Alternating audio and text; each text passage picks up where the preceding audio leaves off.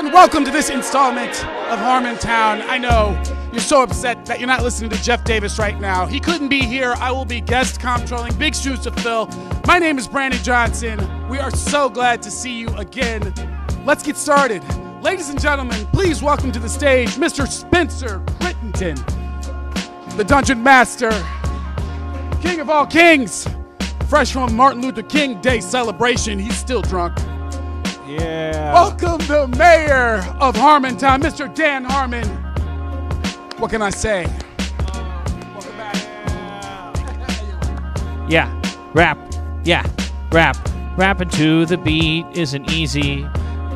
George didn't fuck Wheezy. Without some effort, he had to put it in, and he had to get up in the morning, go to the gym, and say, I want to rap today. I gotta put my effort in and make it my way. I'm gonna rap at the top of the show. It's just a thing I do, so you know. Gotta get the energy up. Gotta keep me on my toes so the show is good. What's up? What's up? Yo. Rap. Yo. Rap. Yo. Rap. Yo. Rap. R to the A to the P. That spells rap. At least to me. It's a word that means to rap. Rap. Rapping. Everybody's rapping. Yo. Rapping. Yo. Rapping. R-A-P-P-I-N.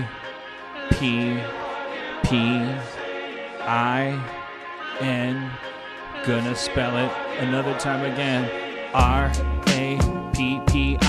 Gonna fuck your mama like my name was. Conjugation! Yo. All right, stop. All right. We can do that all night. Thank you.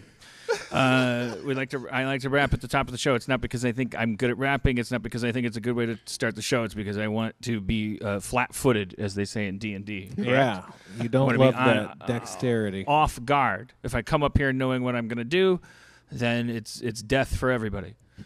Welcome to the show. Thank you for paying $5. If you're watching it right now, thank you for nothing. If you're listening to it for free, thank you for your judgment. Thank you for judging me. I make a convenient target. You're welcome. I'm not complaining about that. I'm 45. All I want to do is get out. I just want to get out. I watched The Post. It's bad. It's a bad movie. Steven Spielberg is no longer a good director.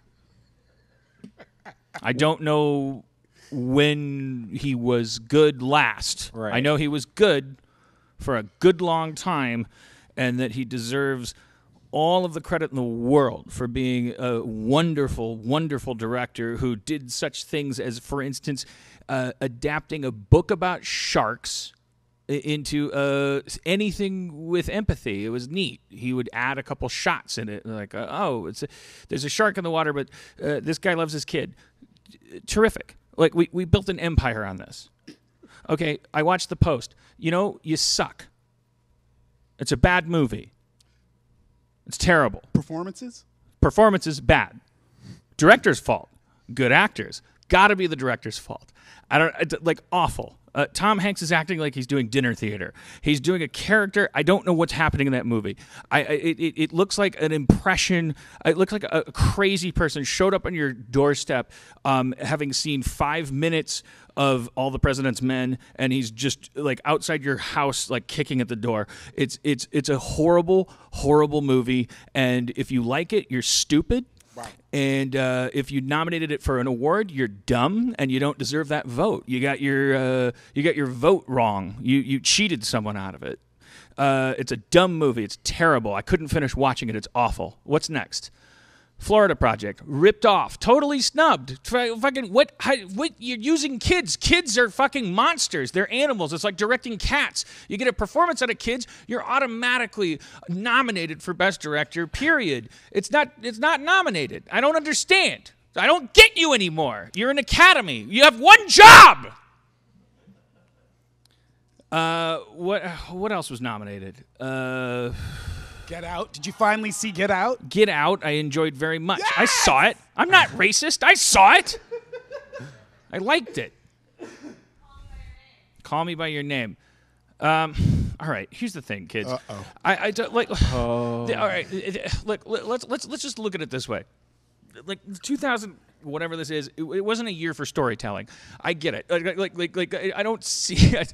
Like like apparently movies are just about hanging out, and that's fine. I kind of liked Call Me by Your Name just because like you can tell the director's good. I 3 hours to show me that I don't. All right, just look. You know what? Fine. You know, I don't want to talk about it anymore. Beautiful movie though. I just want to shit on Spielberg's head and go, you should know better. You like fuck you. What is your camera fucking like what? Why did you lay down track for a shot in a restaurant? Why would you use Credence in a fucking Vietnam scene? Are you dead? Stop it! Not everybody goes to work every day. Yeah, well, then don't go to work at all. All I want is to get out. And there are people that have so much money that could have been out decades ago, and they just hang out making shit. And I'm like, you're mocking me. I want to die. I just want to draw the blanket of retirement over my body. I need one thing, $150 million. I've calculated it. Okay. That is. If I put that in the bank, don't mock me for my goals. I've done the math. How did you do the math? Was this with the Sklar brothers? $150 million. I've crunched the numbers. That means that even if I spend $2 million a year, I can live another 75 years. That's my math. Yeah. Good math. So you bought a cryo. Thank you. Thank you. I know you're being sarcastic, but thank you. I'm sorry. What was Brandon saying? Yeah, I wasn't being sarcastic. Yes, you were. So I thought some it of was that good money math. is a cryo chamber. Because 75 more years is ambitious. There's all this inflation stuff. I'm not mad at Spielberg. I don't want beef. I want beef. I don't want Spielberg's podcast to start shooting. We're calling you out. Shooting over at me. It just look. I saw Steven. I saw the shot where Streep comes into the restaurant. She's meeting Tom Hanks for the first time. I saw. Why did the camera go all the way to the right and then all the way to the left and then all the way to the right? You're out of your mind. You've lost your mind. It's a scene about two people having breakfast. You should have worked with the actors. Tom Hanks he's gone off the rails. Which is ironic because your camera is on fucking railroad tracks that have that took 3 days to bolt into the floor of a restaurant you probably put out of business, or a four-walled set that you created in Uganda because the sound sounds more restaurant-y there. I pay attention to your actors. The guy's got cotton balls in his lips or something. He's doing like a weird impression of Tommy Lasorda. I don't know what he's doing. I don't know what Meryl Streep's doing. I don't know what anyone in that movie's doing. Everyone's walking around these old sets with going like, oh, you got the byline, you got a thing. Like, I don't understand it. It's a weird movie. And if anyone had any objectivity, they'd go, what is happening? Why is this movie happening? I don't know why I'm supposed to be watching this. This is a weird movie. But we don't have any objectivity. We're just like, oh, this was designed to win an Oscar, so we're going to nominate it for an Oscar. It doesn't deserve an Oscar. You're fucking insane. It's a terrible movie. I shut it off after a half an hour. I can't stand it. I couldn't hear it over me jerking off. I had to masturbate during your movie to make me interested in it. It just got real Argo up in here. Do you think it is Spielberg's attempt to make a Scorsese type of film? I think there may have been some Scorsese influences on the goals of that movie, because there would be like the people would walk into a New York newspaper office or something, and but there'd be a fire hydrant that would have a leak would spring, and then someone would go, oh, Inagata Davida, and then like it was all like everyone was lit weird with like there'd be like a little girl going like extra, like it was weird. I don't care though. This is not my job. I don't care anymore. I just want out. If you're hearing the sound of my voice and you're like, oh Dan, I don't like you. Join the club. I don't want to be here anymore. I don't want to be talking to you. I don't want you listening to me. I don't want to have an opinion. I don't want my opinion to matter. I just want money. I just want enough money to get a fucking like break. Like if I had been born with the amount of money that normal people have when they're born, I would never have been doing this. I would be under a rock somewhere minding my own business. I made myself out of dirt without permission. What else are we talking about? Okay, real quick though, where Not are real you? quick. Fill time. Yeah. I have no show. I'm trying to like pump up like controversy. Where the fuck would you go? Where would I go? Where are you trying to escape to right now? Because I know what you're talking about. You got some Into bed. post success blues, which are real. It's totally real to be like super well fed and happy, and have lost the thing that made you run through the jungle. So now you get depressed on some new shit. You know what I mean? It's like if you had, say, like your appendix out and you'd worried about that for 2 months, and then they took it out and you weren't in pain anymore, you might have a rash that bothered you like your appendix used to, because we're used to living in some sort of crazy fear, right? Right. So I'm following you. where would you go to escape you? Bed. Yeah. You don't even think like you're not going there's no desert, there's no another country like Amsterdam for 2 months. No, I like the United States. I like that when you take a shit, it's in a bucket of water that makes the shit disappear. I like. They have that in Amsterdam. Yeah. I hear that's big in Japan. Don't you dare high road me. Can you brag about some dope shit we have? No, I don't want to go to. I assume, when people talk about, oh, I love it in Norway or Amsterdam or whatever. You know what? I got to assume. I think those people are lying, right? It's got to be better here than anywhere. Am I wrong? What do you think? Depends on what you're into. If you're into like kicking it at like 2 or 3, you want Brazil, you want France.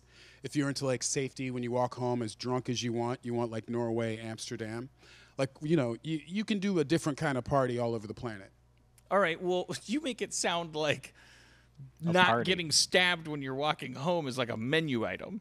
Well, think about it like this. If you get drunk in New York or Chicago or Los Angeles and you leave a bar, you leave a club, like you just made a mistake. You could get stabbed. But if you're in a foreign country, like the places where they're kind of decent. Right. But the place you just were is shitty, right?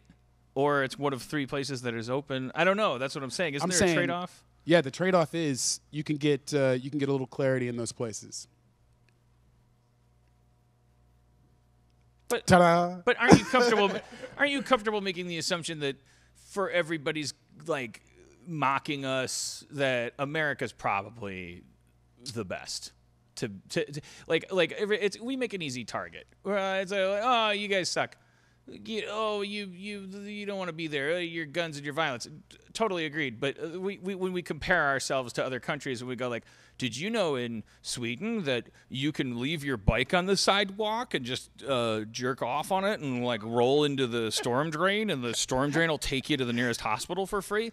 Like you hear these things, and I'm not saying they're not true, but I'm just assuming that probably means that like there's got to be some trade-off. Like maybe their cable sucks. I don't know. But that's true. But the visit is the thing. The thing is to like sort of go someplace, look at things differently, get that perspective. You want me to fall into the trap where I use the only money I do have traveling around, going like, oh, I like the Yukon, I like the wheat patch, I like the turkey farm. I got to tell you that's the route. When you had no money, you would, if you had like $1,000, you'd spend $800 on a trip. You would.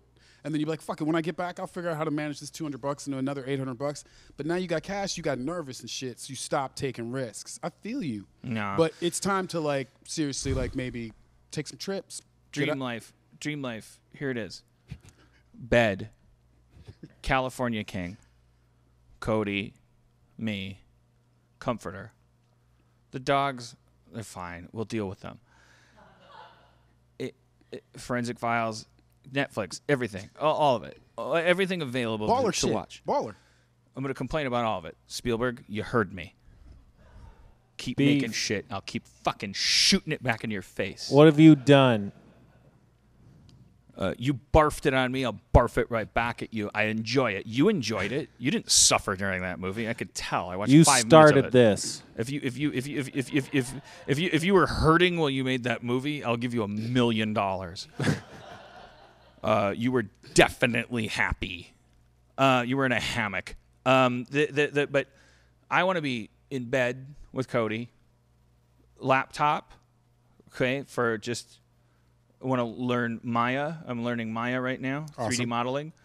And just watching things. And then I want to wake up the next morning and I don't want to have to go to work. I want to stay in bed with Cody, and then I want to stay in bed, and then go to sleep again, and then wake up the next day.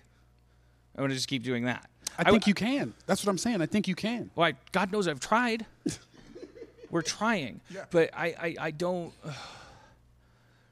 But you can't. Like you live in a house, and the house has a mortgage, and then the water, and the water's got the water comes from a place, and they go like, we need our money for the water, and there's dirt people. They're like, oh, you have dirt, you got to pay your dirt rent.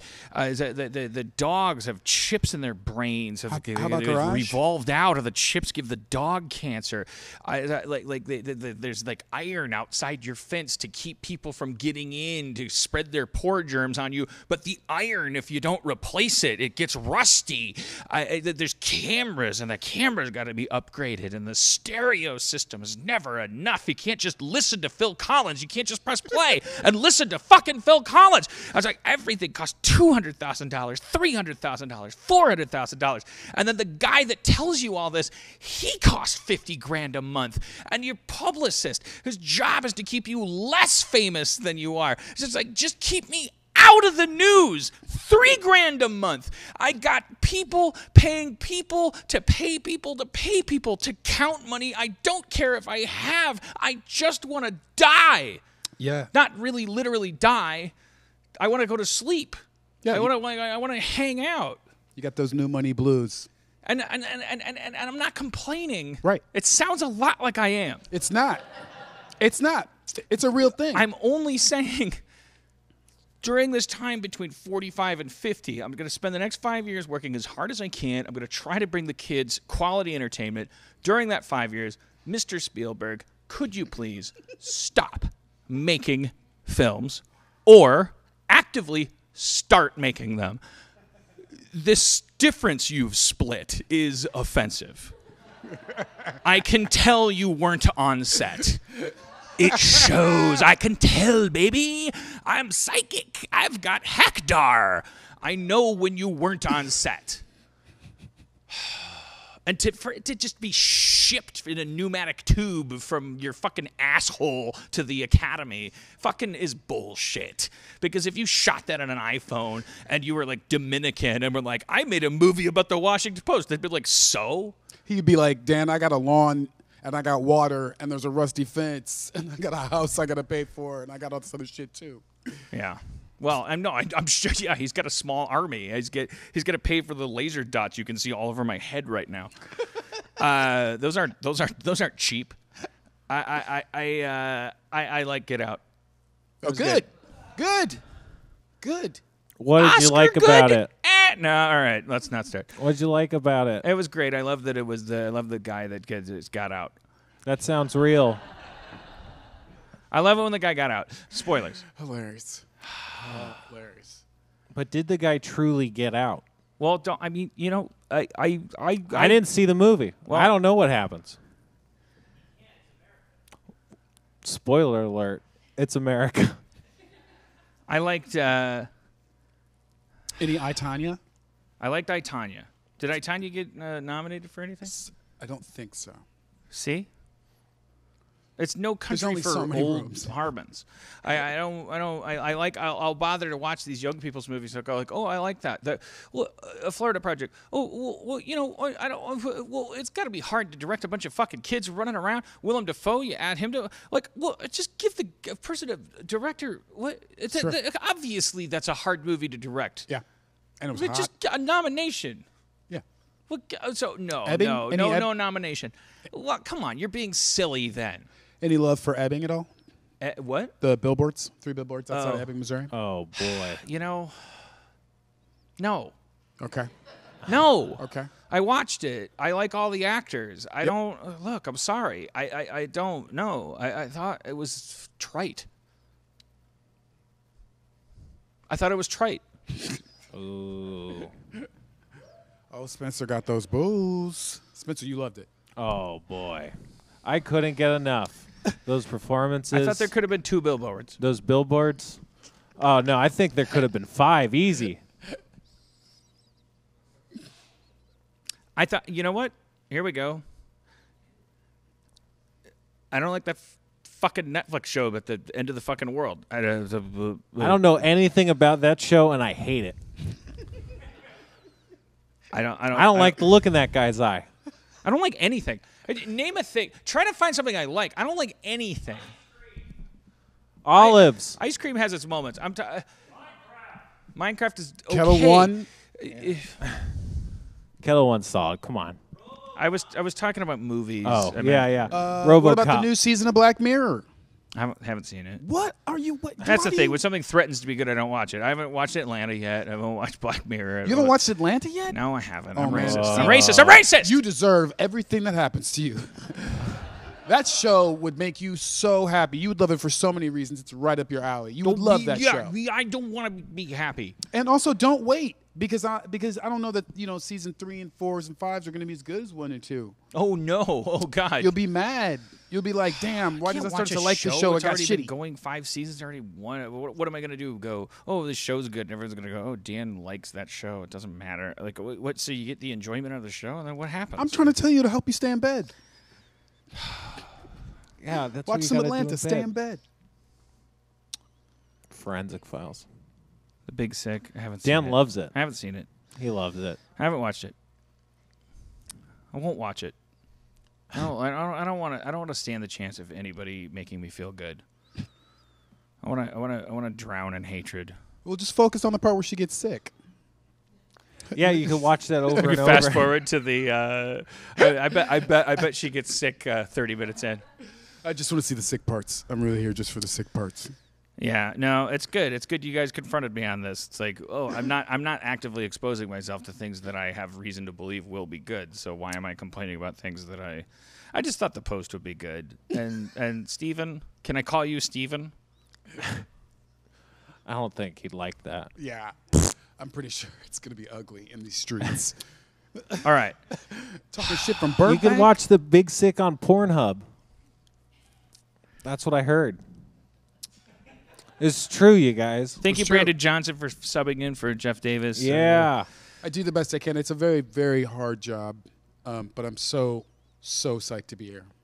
Thanks, man. I'm still unsure of whether or not I want, do we want the people in the house to be laughing and clapping or, yeah. No. Well, you don't have to. You can have your own opinion. Right, exactly. Who am I? just sub in right now. I probably should just wait my turn. You're okay. Well, I'm going to start my movie. Well, the movie's going to start in Vietnam. Well, what music should we use? I could whip up a nice Vietnam score for you. No, Crittenden. Well, what's that song about running through the jungle? Will you stop it? Stop it. Crittenden, man.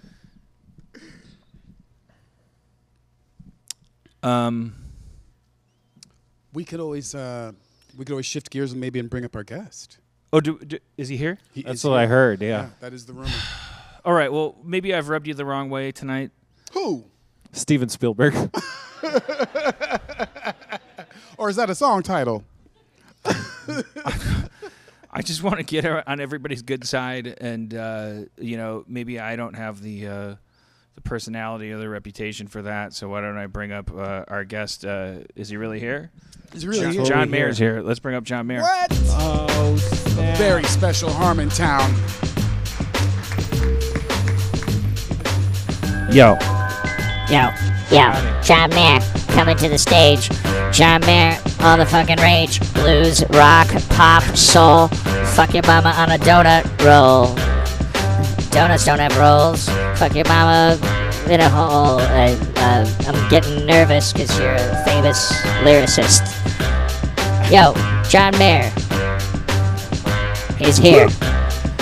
John Mayer's here. Let's talk to John Mayer.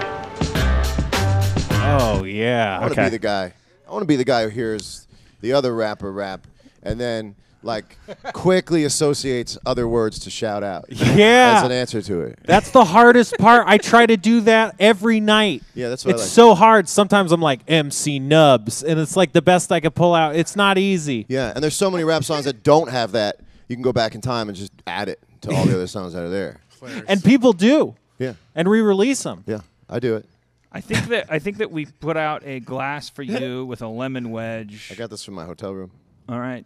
What is that? What you got there? It's a kombucha. Oh, nice. Do you like that? I haven't had a type I've liked so far, but I'm still open to it. I quit drinking, and so I find that this takes the place of a curiously strange, bubbly drink that I'm Right. not sure if I like. Yeah. Yes, it's perfect for that. Each sip just creates more curiosity as to what the fuck I'm drinking this for.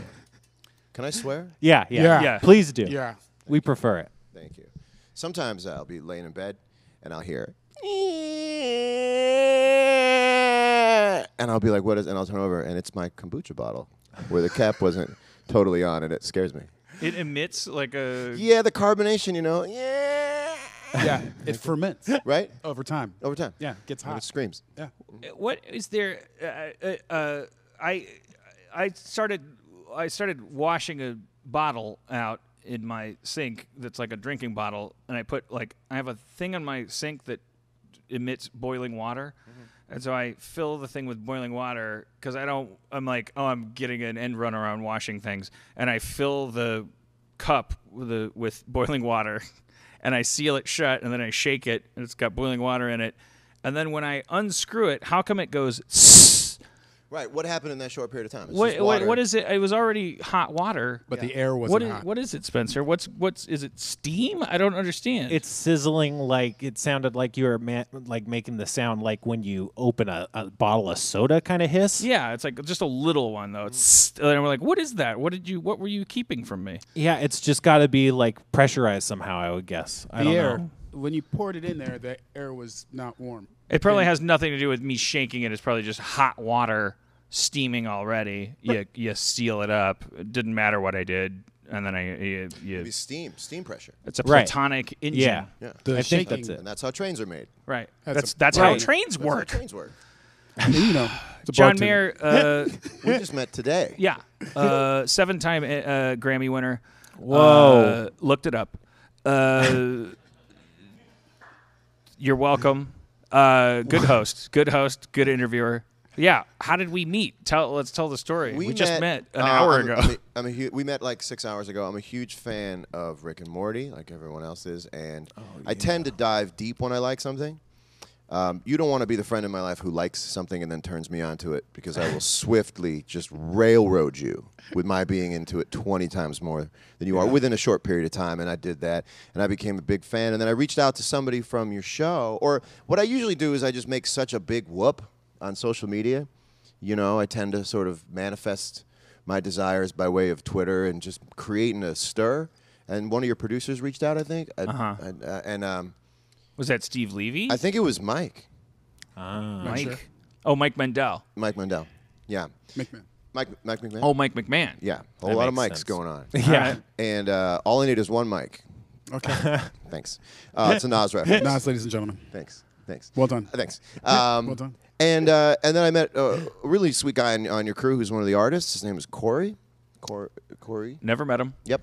He invited me to the taping of the season 3 DVD commentary.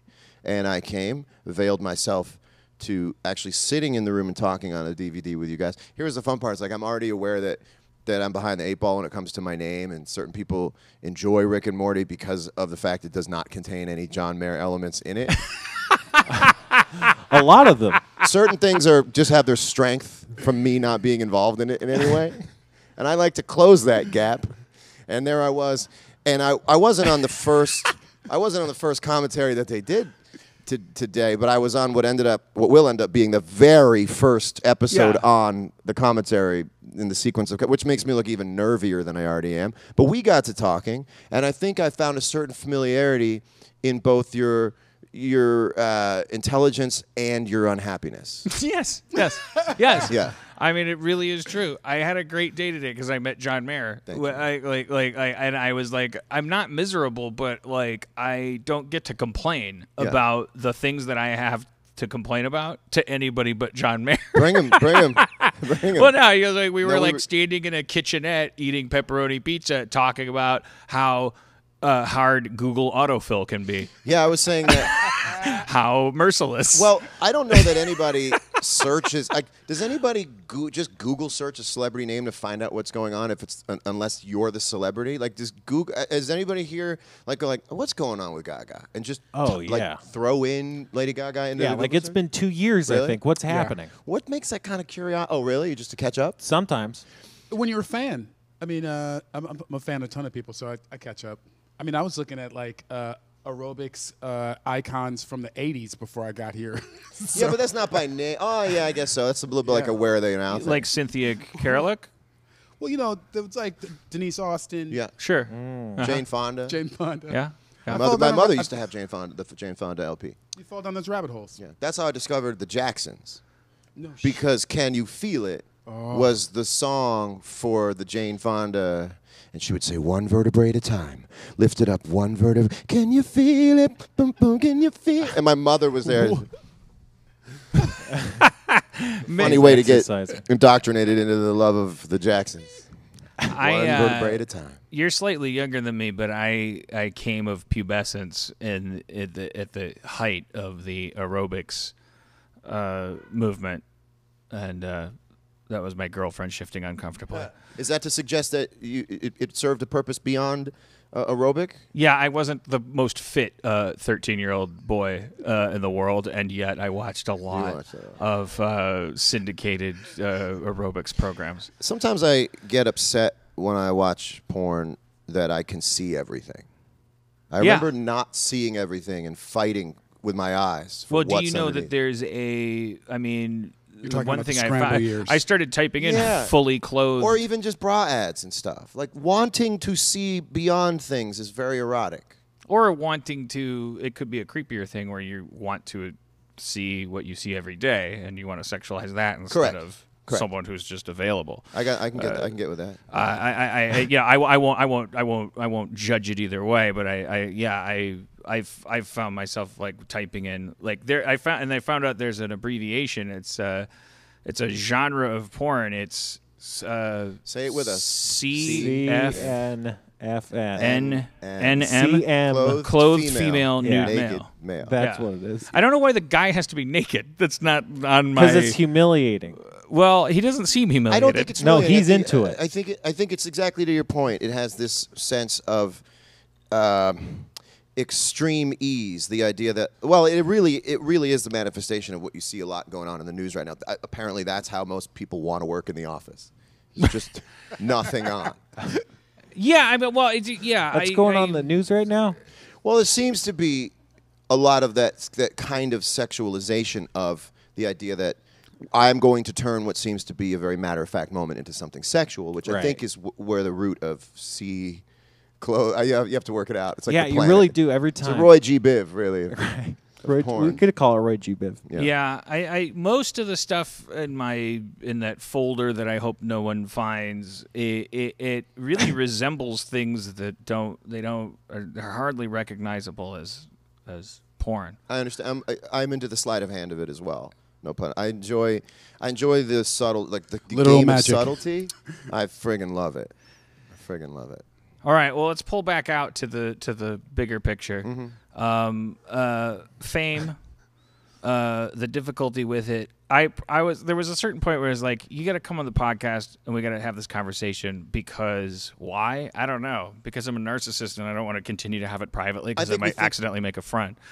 I just want but it was like and we were both like, as long as we don't take a woe is me stance, it would be really funny to talk about like how. I think there's a lot to work with in it, as your therapist might say. There's a lot to work with here. Follow that thought. Do you actively are you in therapy? Yes. How long have you been in therapy? I've been in therapy for years, but my current relationship of man versus therapist has been since like 2009. And I don't really think about it in the overall machinations of fame the way you would normally think about it. I don't really have that ad hoc relationship anymore with the world. Like, I am subject, thing I do is famous. I think I've sort of particleized it in a good way, like over time with kind of going up and down so many times, or changing my name, or musically changing my name. I feel like I carry like 6 musical passports. And like the perfect backdrop for this is that as we speak, like the Grammy after parties are taking place in New York City, and I'm not there. And that's something. That's a thing. That's a thing. I put a record out this year. I made a record and thought that when I was making it, there's no way this can't hit. And that's what you're supposed to think when you make something. Don't you think that when you're making something every time that it's going to hit? Yeah, but I want to make sure that we can connect our because not being a musician, I just want to make sure that we understand what we're talking about, because like me putting something out versus you putting something out can be a totally different thing. Yeah.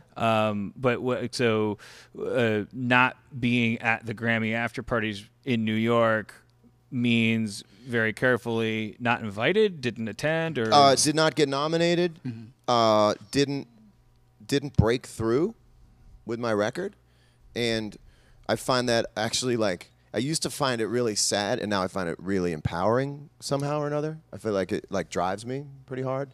The idea that at least that's taken off the table, not to put words in your mouth, but this is where I'm trying to find a parallel, like stop me when I diverge. I'm from greedy, you. and I want to go to every party. Right. I'm greedy. I want everything, every possible way I can have it. I want both obscurity and also great mainstream success. Yes. I want the power that obscurity has, but I want the adulation that mainstream success has. And I find myself bouncing back and forth between those two needs, always a little bit upset in the middle of those two things. You take the obscurity a little personally. Makes sense. If you're not nominated for this, or this didn't hit that, or this charts, as much as you know as an intellectual person that these metrics mean nothing, you know you're supposed to know that. Your therapist knows it. You've arrived at all these things. You're a grown man. You get all that stuff, but and then it gets visceral because you're on Instagram.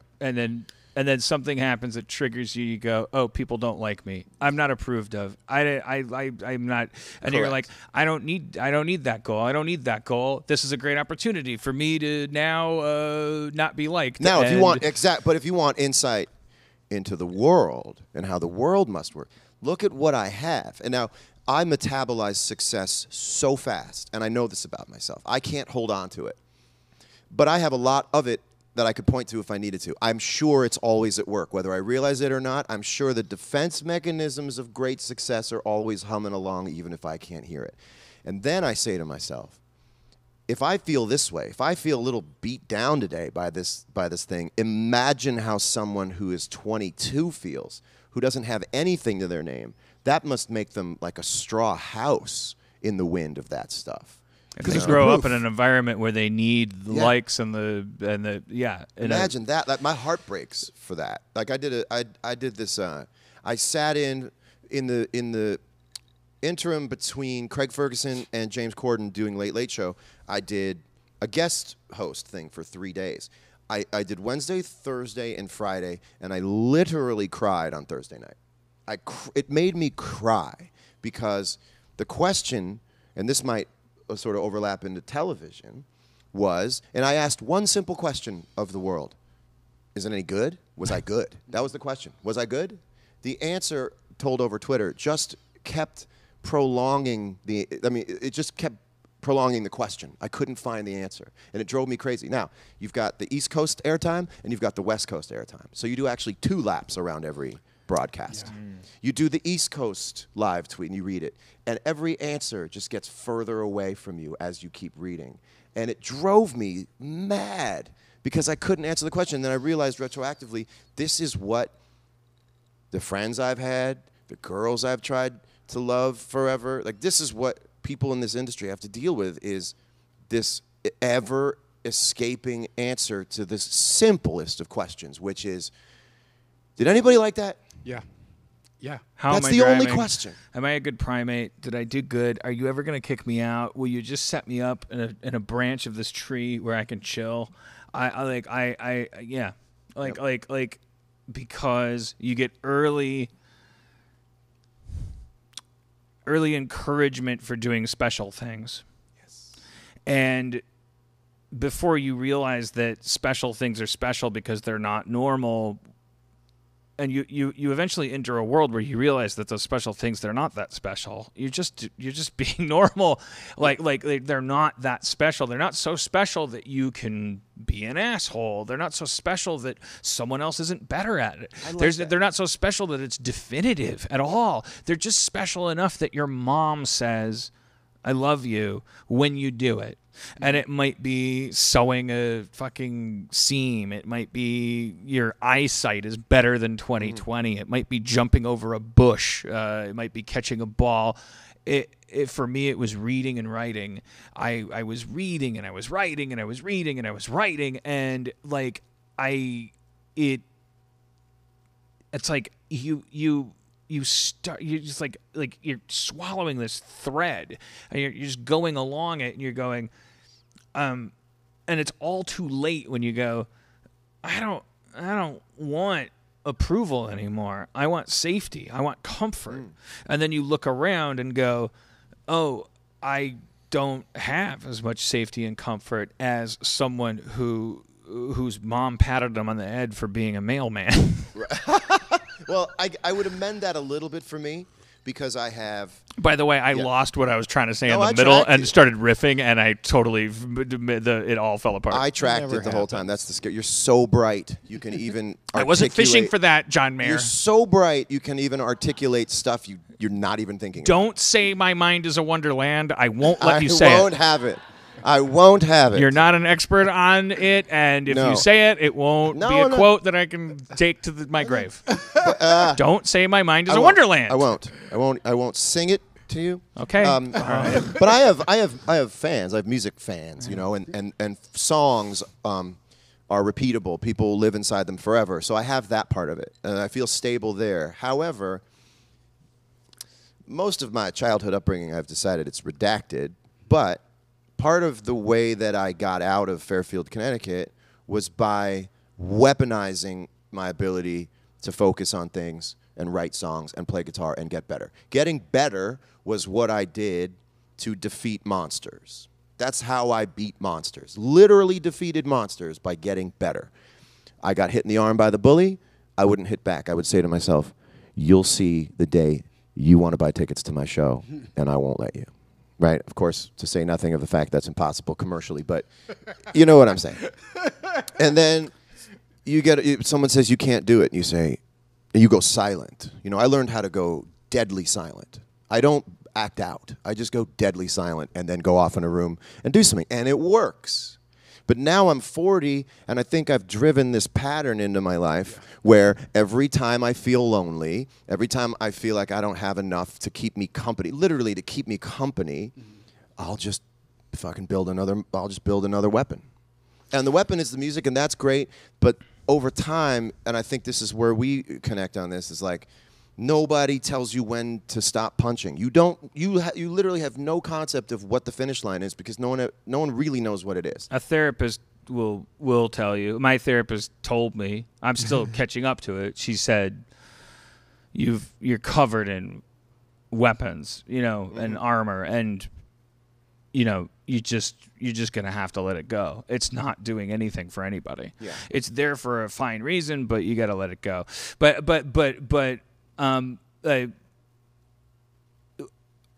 I get the sense from you that, like, I mean, 7 Grammys, you're John Mayer, whatever, man. No, I'm kidding. One day I'm just going to get to John, but I understand we're at first name, last name. Like, I correct me if I'm wrong, because this is it sounds like you're at least willing to admit that you're scrolling through comments and you're looking for, you may not be looking for validation there, but you're like, yes. It's like a ticker. And I'm very curious, just in your inner clockwork, like when someone tries to take a shot at me, they can say you're fat, and I'm like, yeah, I mean, that just means I'm twice as talented as I'd have to be if I was thin. They say you're untalented, and I'm like, it doesn't. Yeah, it goes it's like blink. I'm like I want to say to the kid like that is where Batman's chest plate is. Like you don't like are you kidding me? You heard my name because I like this is what I do. Like I cannot be killed there. Right. You could dynamite that chest plate and there wouldn't be a heart behind it to kill. But then there's this, but it's like there's other shit that fucks you up, right? And it's weird because like someone could call you untalented and you could know it, and it's like and go like, oh, I'm not worried about being untalented. Yeah. I'm John Mayer, but what I'm hearing you say is that there is shit that it's like because I won't stay still. So because I don't like a unanimous vote. I don't like unanimous votes. It took me 40 years to realize I don't like golf claps. I don't like agreed upon 100% approval. For some reason, things go invisible. It's not very punk rock. They just go invisible in my head. Your nightmare is obscurity. Yeah. It hurts. It hurts to be part of the woodwork. My nightmare. I'm not saying you are. I'm saying that's your nightmare. Not obscurity. No, I like obscurity if there's some depth to it. My nightmare is being placed off to the side where everybody goes, got it. He's indexed, labeled, barcoded, right. RF labeled. We know who he is. Off you go. That to me, I can't. I feel like I disappear. And so what I purposefully have done, I think now I can look back on it with some clarity, is diversify so that things can never get that way. I don't know why I do it that way. So the only reason now, if I went and played a show and came back, you're right. Nobody could say that I didn't know how to play the guitar. But it's the fact that I'm trying to diversify into situations that are so foreign. Like, how do people feel about me hosting a talk show? You know, I'm going into such enemy territory that I think... The Dave Chappelle moments. Yeah, the stuff with Dave Chappelle. Going off and doing a tour with Dave. You know, after enough times of getting thrown in jail, you have to say to yourself, there must be something about the clothes in here that I like. There must be something in here that I like. I mean, I'm taking that look at myself at 40. Like, take a look at the patterns. When things go well for you, it's like your hand disappears. And you start going, where am I? And you do these things as markers to feel as if you matter in the world because you're trying to Houdini into new stuff. Is it an oversimplification to say, okay, our families, God bless them. Let's not call them good people, bad people. Let's not blame them for anything. They weren't they weren't paying off the credit card bill. Maybe they gave birth to people with bigger needs that they could fill. But in any case, everybody that I talk to that in our line of work in general, they seem to come back around to their early memories of the parents weren't filling the bucket. And then company would come over, and all of my friends were the kids that would run out in their pajamas, and they would make an ass of themselves, and they just loved. Is it attention? Is it an oversimplification to say that what you're talking about is that attention is needed? I'll take you one deeper. Distinction. I need distinction. But distinction is defined by strangers or not? Because it seems like you could be in your garage knowing you're distinct. You have trophies and the ego and the self-confidence to know. You could sit on a desert island and know that you're better, that you could win a guitar contest. I always tell people, like, when they ask about like empirical talent level, I'm like, if this were tennis, I don't know the ranking, but I would definitely be at the Open. I know, like, I can, like, that's as far as I can understand it, is that I'd be at the U.S. Open. I don't know where I'd come in. I don't know if I'd place. I don't know if that's a tennis race. And so you know that. So what's that distinction? That's what you're talking about, being distinct. Is that? Well, I got it now. I mean, when I was a kid, that's what I wanted. And the thing about music is, and I guess the same thing with animating, not trying to, like, put it in your wheelhouse too much. I know you're not an animator. Well, I'm certainly taking a lot of liberties comparing us, so you can do whatever you want. For music... You can hear yourself do the thing. I mean, for me, it came a lot. It resembled very much this sort of alter ego, the superhero thing. Training in your room, you'll see. I mean, I have a great sense memory of tonight being like everyone's at this party, and I was told maybe there'd be room in the Jetta. So Ryan has a Jetta, and then Ryan said, "Sorry, I got no more seats in the Jetta," and I'm like, "Cool." And I know right now that everybody's at the party, and I imagine if I weren't sitting here talking to you, I would be in my bathroom playing a guitar, pretending I was at the party. Because I like it. There's something about it I like. I related in the 80s to Teen Wolf. differentiation, distinction. He's the only one, except his dad. You know, if we're getting into Teen Wolf. I want to be honest and talk and say what I don't quite get. I want to go back over that the Jetta metaphor. That didn't happen tonight. You're talking about a. Remember, I'm saying. Like, yeah, no, but I'm not a man of distinction this evening. This is a great spot. The image of you in the bathroom by yourself when you're not at the party playing guitar. That's an important.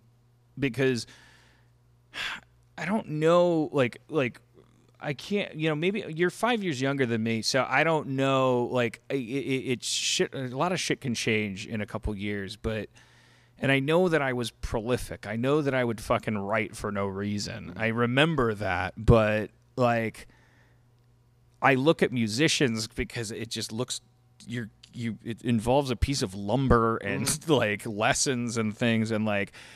When you say that you would really do it by yourself, I'm so curious about that because are you searching for something when you do it by yourself? When you do you plunk out little melodies and like? Yeah, you do it. I do it to make sure that it's still there. If you could fly, okay. Why in the comic books? And this is a new thought. Is Superman occasionally not just levitating a little bit? If you were Superman, wouldn't you figure out a way to just like, the person be like, Superman, can you please not do that? I'm trying to talk to you. Like maybe it's the thing he does when he's bored with a story, just goes up 1.5 feet. And for me, I feel like if I was told by myself and others that I'm able to perform this act, I have a system inside of me that does it. I need to do it every once in a while to see the system at work so I can remember, the reason that I'm in this whole affair is because of that. And that always sort of brings me back. I mean, we're talking about the impetus for doing this with your hand. Pick a note, pick a place. It's total freedom. Play it, hear yourself play it. You can play it. You can sit down and play guitar from a lot of different angles. Some of it can be like, fuck you. Although I don't do that very often because I'm very blessed. But sometimes I get in and I might, if I were sitting in my hotel room tonight, I might have made a little smirk in the mirror and pretended I was at whatever venue the Grammys are at tonight. I don't know, but I think to stay in touch with that is what keeps you healthy and writing great music that you desperately want people to hear, you know? Yeah. Does doing your music live also sort of keep those demons at bay? Oh, yeah. And it taught me how to make records. I mean, it's hard to argue with thousands of people. If you're feeling shitty that day, it sort of helps to be doing it live, right? So that's why people stay on tour. They don't like, they don't like traveling. Interesting.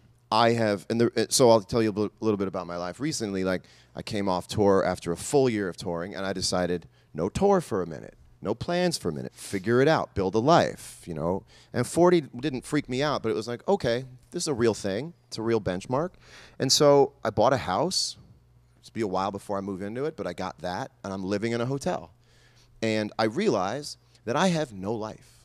Now, you could say tiny violins, but it's a good life, but I have no life outside of touring. If I had a grid on a spiral-bound itinerary book, we don't even talk about life in time. We talk about it in place. We say things like, that's not until Dallas. There's no time. It's just place. Well, that's not until California. Well, back in Denver. And so my life only lived inside of that framework, and I took it away, and I don't have anything to do. All right. And it's freaky. Yeah. It's hard. And I go, good, fight from there. Start from there. That's why I'm bumming around the city. That's why I ran into you today. That's why I went, I'm not doing anything. I took an Uber here. I wish we could help each other, but maybe we could just commiserate.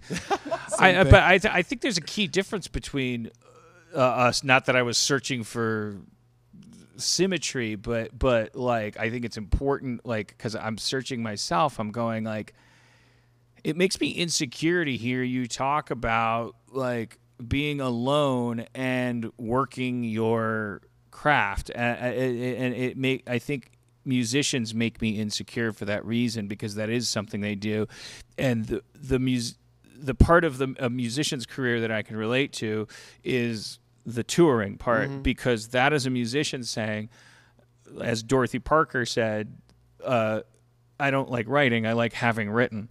And a musician on tour is, they're not going to say, thank you, ladies and gentlemen, for coming to this stadium. I'd like to write a song in front of you.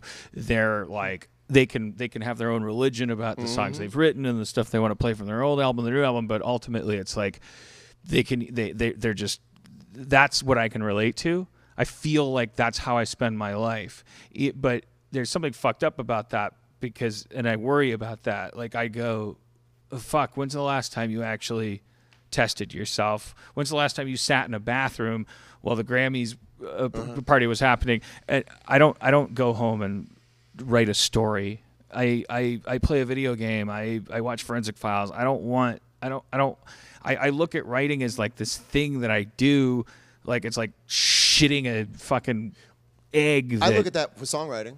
I look at it that way with songwriting, but it's just disembodied guitar playing. I just think is the greatest thing in the world. But I wonder if I had spent, because how long would you know? What, I don't know. Like this is probably a difficult question to answer, but how long does your career really span? Like how old were you when the first time someone said, "Jesus Christ, what the fuck"? 14.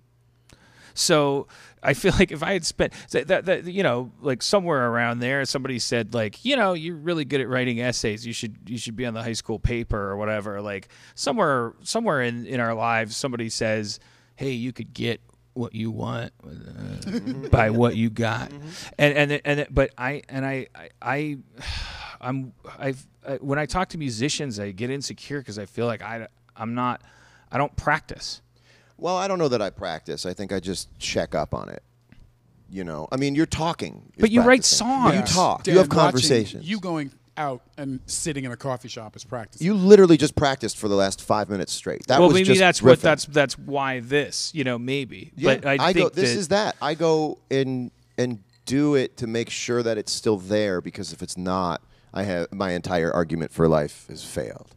Like someone said to me one time, a great lady worked in publishing. She said to me, John, can you imagine being famous and knowing you're not talented? And I just went, whoa. And I'll never, it would just put the fear of God into me. And when things get a little pear-shaped, or they get, or it's not even anymore like but things I don't are think, too intense. Do you think anybody famous knows that they're not talented? Yeah. Those people would be self-actualized. Like I think fame makes you feel. That's a really good question. Where is the awareness? Yeah, I mean, well, I if I can't figure it out, you could know it for them. Then how could an untalented person figure it out? You could know it's for them. If everyone is chanting at you, Donald, Donald, Donald, I riffed a name, you'd be like, well, I must be good at something. I'm good at getting people to shout Donald. I think the entire. But then nobody else that you likes you. That's how you know. Yeah, but I think we're talking. Are we talking funny. about like Smash Mouth or I don't know what? I don't have enough musical. You could, if you told me Smash Mouth's fucking great. Fuck you, you snob. I'd be like, okay, John Mayer. But I just meant like bands that like come in out of nowhere or whatever to keep it in the musical realm. Like, and they're like, oh my god, they're amazing. They got a hit on the Billboard charts, and like we all go, or like my music snob friends go, they're not shit, they're not talented, that's 3 power chords or whatever. Do you think those guys are like, they know they're untalented? I don't think they know they're untalented. I think they're like, holy shit, we fucking hit it. I think we're talking about varying degrees of knowing you're untalented. Right. I think they're all shades of the same thing. By the way your mind works is very interesting, because it's kind of like a wonderland, and you don't need to say it. But I want to give you. But if you say it before the end of the show, I will. It'll be a quote. I will. Is there a drinking game going on tonight? No, it's just more of an achievement on my end. Can I do it now? We can get it out of the way. If you look, I didn't fish for it, but if you do you find it interesting that I could be fish for it at all? Do you find it interesting that a singer is just like not singing right now and is just talking? Like the same in here is the ability to sing at any moment, and I'm not. I'm just talking. Have you thought about this before? I've been thinking this whole time. It's pretty weird how he's not singing. You know what I mean? No, but when you're around a singer, you're like, that singing voice is not doing its thing. It's just talking. I guess I hadn't thought about that. Oh, I think about it all the time. Are you right now thinking it's weird that you're not singing? Now I think it's weird that I can sing. I'm just not singing. Yeah. You know what I mean? A more naive person would think you were teeing up a kind of I musical am. number. I am. Okay. Because when I do, it'll be fun. He'll be like, "That's right. That was in that guy's throat the whole time." Well, what do we do? So here I am talking. I'm a person who's talking, and at any moment that I want, I can go, "Your mind is a wonderland," and then all of a sudden, I just start talking again. But people wouldn't know that you were talking about me. So if I was in the lyrics, See, this is okay, it's a lot of cadence here. Dan Hold on a Harmon's- second. yeah. Dan Harmon's mind is a wonderland. well, you kind of said the Dan Harmon part. Dan Harmon's mind is a wonderland. Okay, well this that's is yeah. You don't Thank have you. to take notes. Look at my thank you. Thank you. That's And I'm talking, and I'm singing, and I'm talking, and I'm singing, and I'm talking. Isn't it strange? I think it's kind of strange. It's weird. I could do it at any moment. I just choose not to. There's a Yeah, little it's a- Robert Klein in it. Little Robert Klein. What are the things that hurt you? Like in terms of this cloud of people, you know, like I get the sense from you that I don't know. I like what are the adjectives that you wish? Forget about whether or not you've come to terms with the fact that you can't control other Right. people, but like what are the adjectives about you that get used that really sting? Womanizer, douchebag, you know, like anything from the past. I find that right now, especially with the ability to consolidate tons of information really quickly, the blind spot is how we deal with past. And I think everyone should be allowed a past as a blanket statement, right? I'm not defending anything overall. But things as they exist in the past is the sort of that's the gun to my head in the hostage standoff between my happiness and feeling like I got to dig out of a hole. And I find that the internet is fantastic at compiling a dossier on you that fast with one comment. All it is someone who just won't let something go, or the last big signifying piece of information they had about you was negative. You know, if I ask, we don't know unless we Google them to find out what their news is. We don't know the goings-on of everybody all day. And that's the mistake we make sometimes. So people might not have had an updated take on me since 2010. And I find it so disorienting. I find it such a distortion field of reality when I'm living my life in a way that I know is fair and kind and good and advanced and improved and finally together. To have your past sort of brought to you again in what feels like really stark current clarity. Yeah. You have to really go, that's not true. So, you know what I'm saying? Yeah, somebody rehashes it to build their website. Yeah. Somebody pulls something up from 10 somewhere, years ago. just somewhere to in a get comment clicks. thing, you know, and you'll go up, and it'll just in the middle of a great thing, Yeah. Yeah. great picture and a great thing and having a great moment, and it took me a really long time to get to the point where I can be like, get over it, not true, get over it, grow up, it's not true, but that's how you can get me is show me what feels like a threatening reemergence of my past. And it'll stop me. Although lately I've found a way to just practice looking at it and going, long time ago, dude. Come on, come on. Let's carry on. This might be your fault now that you're still bringing this up. This might actually now be on you. You know. I had a thing a couple days ago, not to embarrass my girlfriend, but you know, she was doing something that I haven't done in 5 years, which is peruse the Harmontown subreddit. And I had this Me Too surfing expedition recently. I'm giving my master classes and apologies as we speak. But I live, I survive, whatever. And my girlfriend was like in this subreddit where I haven't gone since way before that, because no matter what, I'm not going to see anything there that's going to make me happy. Right. Like I'll see a million things that might make me happy, but I'll be numb to those things, and then and then one person will be like, I wonder if I could really fucking black this guy's eye from this far, and like that should be their domain. But the weird thing is, and it's like you think you resolve this shit. And then I had this little, it was just a little episode because Cody got upset. She she sent me a screen grab of an exchange she was having with a troll in that group, and it had to do with all this shit. And I got upset with her, and now our seam is broken. We're not on the same page. I'm like, and then I'm expressing to a writer friend of mine who I'm working with in that room. I'm explaining the story to her. I'm like, oh, this is happening and it's bad, and that writer Leslie is going, oh, I understand where she's coming from because I did this and that, and I'm telling, this is all backstory to this moment that was actually genuinely weird for me, in a world where I keep thinking that I'm done learning and I just want to die.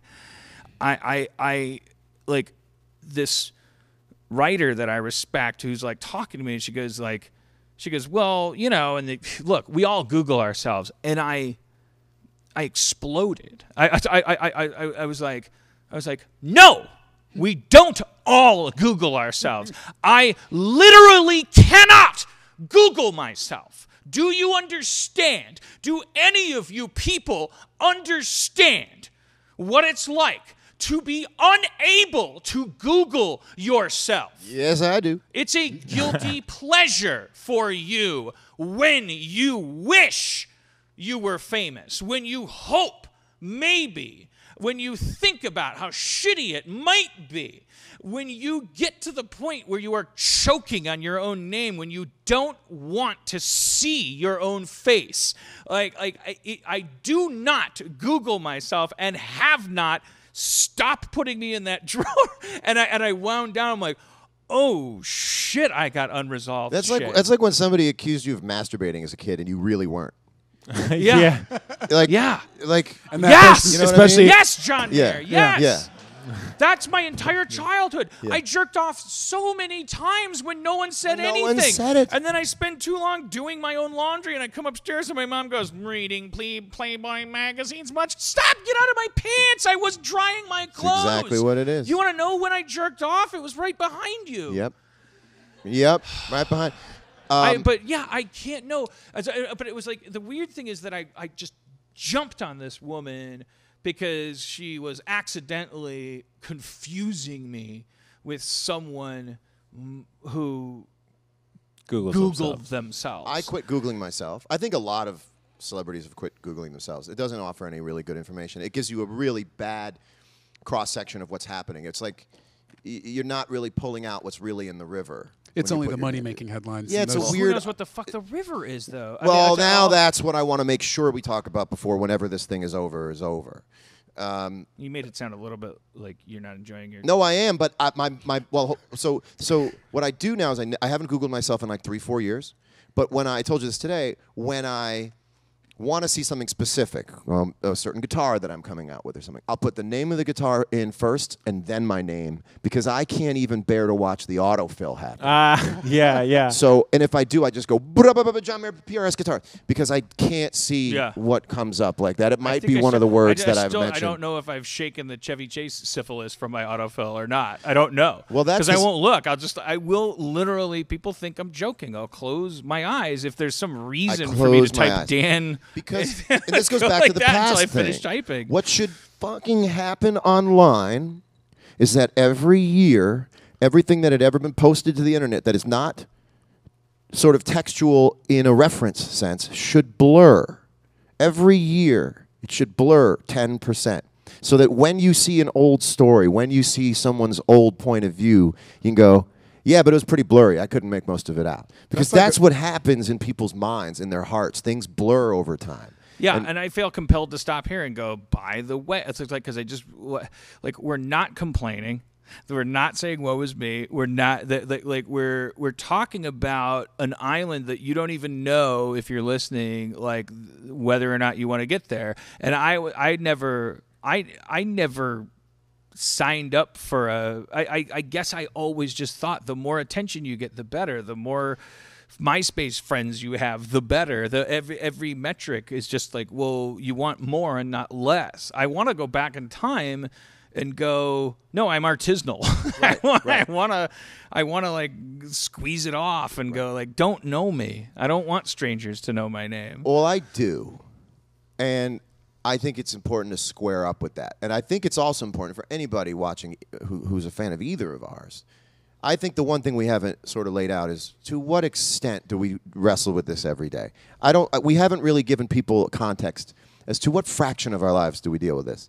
This is a very small, I want to say that I am magnifying a very small experience. It's 15% of the experience, and most of it I almost want to say to the world, like, don't worry, I'll handle it. And it's really handleable. Right.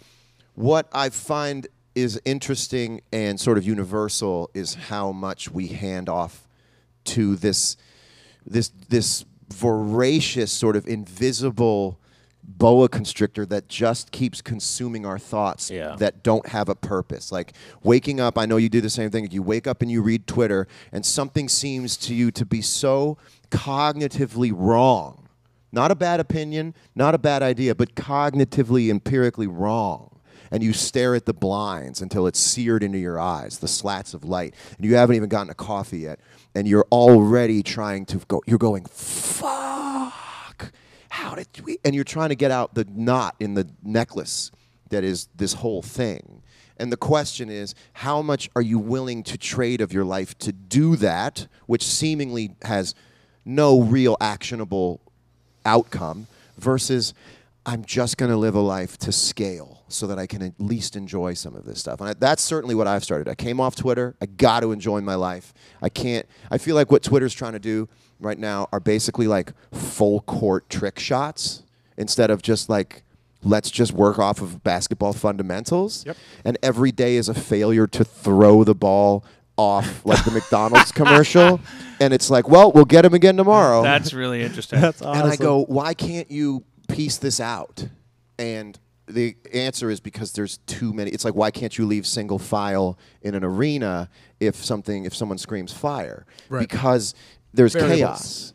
But you could get everybody out like that if you just went row 1, you're out. Row 2, you're out. Row 3. And so every day I watch the pile on and I go, no. And it's for things I'm allied with, you know? But I watch the course in which it takes, and I watch it every day. Every day you wake up, it's a possibility that we might get it, and within seconds you find out no, and you find out there's people are getting trampled. The only thing that nags at me is how do we know the difference between getting over 40 and realizing that self-care is important and becoming old men saying, get off my lawn. I don't understand why the kids spend all their time on the line. I think the word that we're trying to get at is fatigue. There is fatigue. With each cycle. Yeah. The difference is whether you're outputting. The difference is whether we go into our bathrooms and play guitar and put stuff out. Because if you say, get off Twitter, kids, or I'm not on Twitter, do whatever the fuck you want, and you put out a single every month or whatever, it's like if you're exuding shit and people that are on Twitter are not exuding shit except for tweets, that's the answer to my question. But I'll take you even deeper on fatigue. Let's go back to the play guitar in the bathroom thing. There's fatigue in that. You know, 40 is not about some,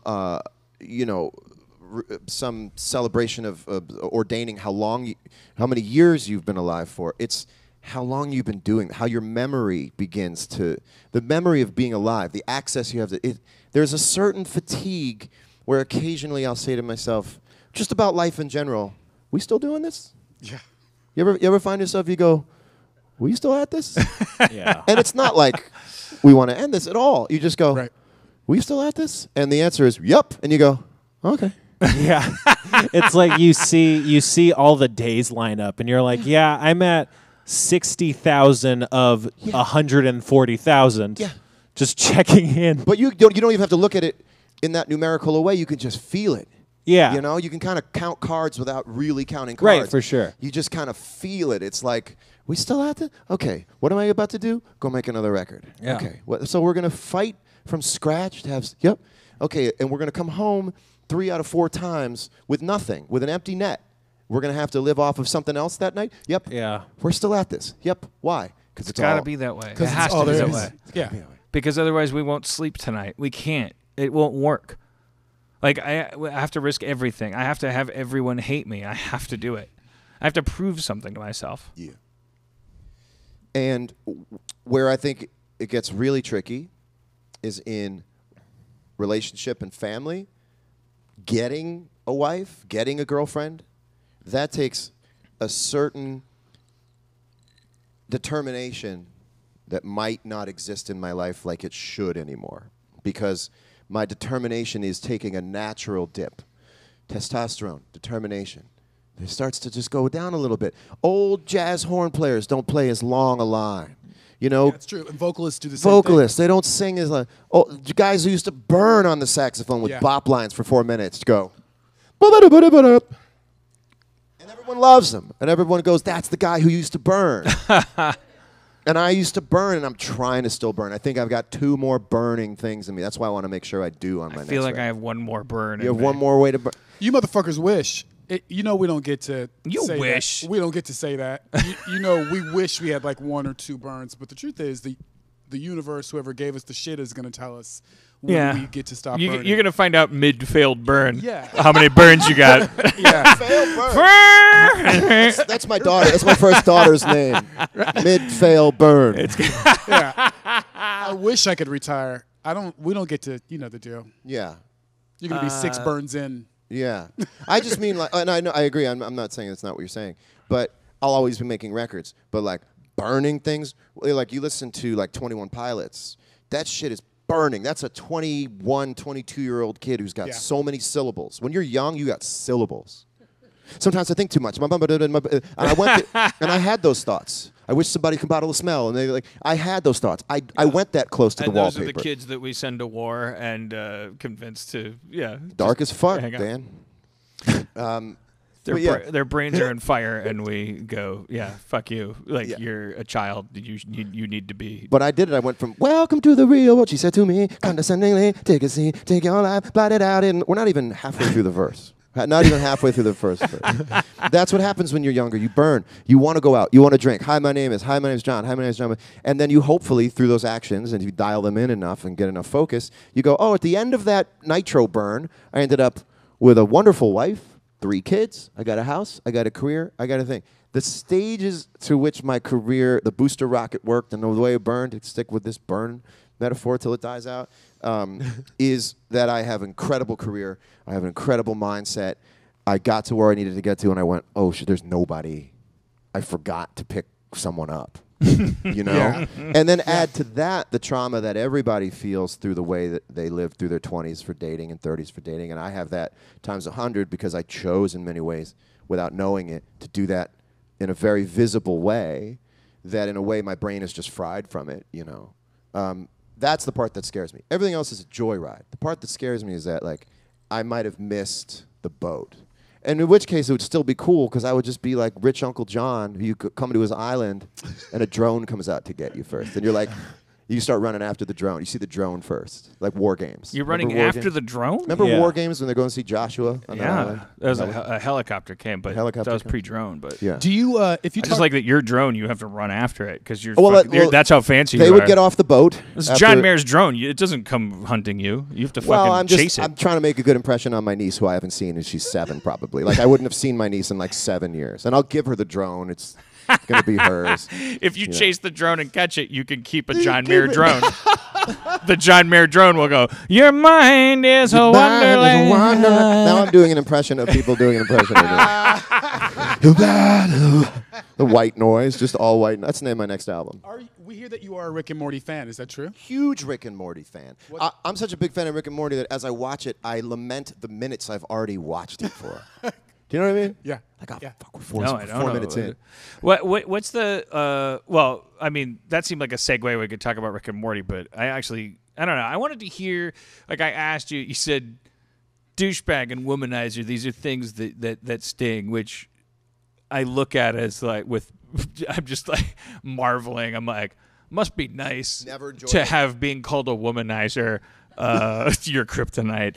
Like maybe it's because when you talk, I want to fuck your brains out. But I always tell people, if you think that I thought that I was good looking growing up, why do you think I would have played guitar 6 hours a day?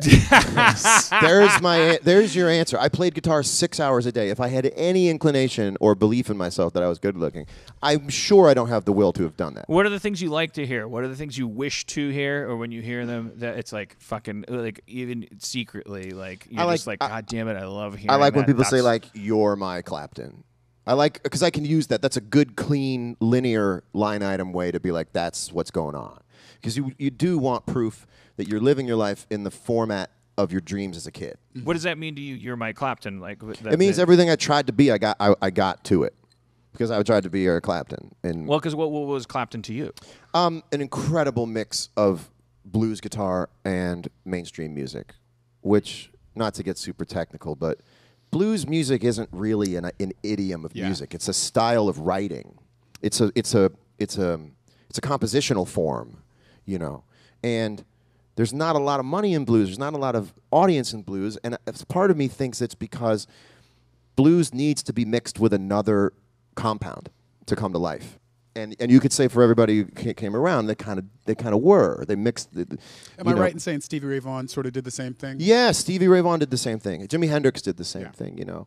And Clapton is the guy who fused really incredibly prestigious blues playing with pop music.